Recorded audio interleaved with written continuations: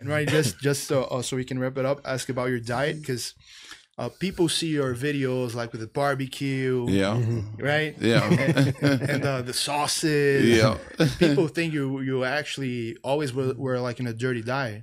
How clean was your diet for prep, and how clean it was for your off season? Yeah, what you saw me doing for, pre-contest is what I did all the time.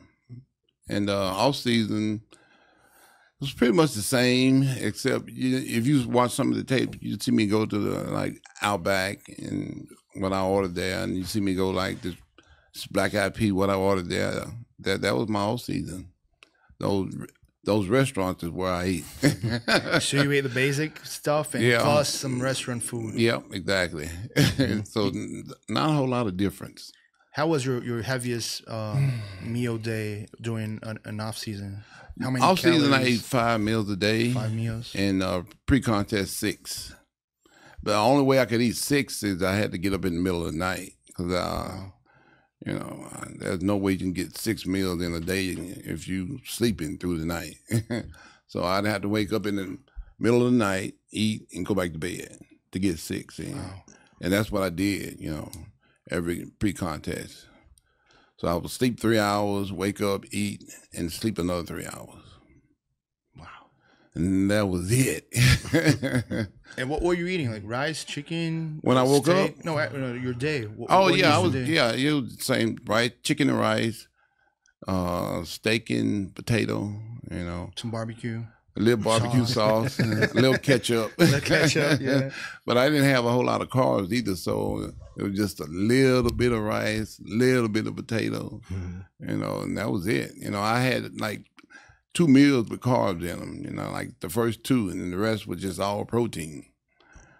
And that was a real hard diet too.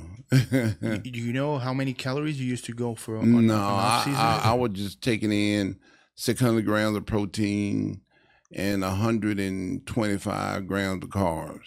5 times a day. 6 times a day. 6 times in off season? In off season, I didn't count anything. I just ate whatever I wanted to eat. Yeah. I think that's the secret right there, right? Yeah. I mean, that's how you do it, right? Yeah. I only counted carbs and protein for pre-contest only.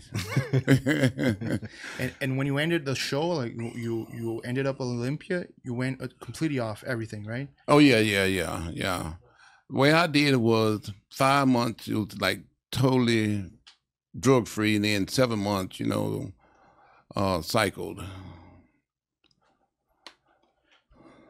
Just like much? That. 5 months totally drug free. 5 months? Yeah, every year, and 7 months cycle. Nice. But when you stopped when you ended the Olympia, you stopped training or just I still trained every day, even after the shows. No, I take off for like 3 months. 3 months, yeah, off everything. Off everything. Oh, wow. God, no cardio, no training, no nothing.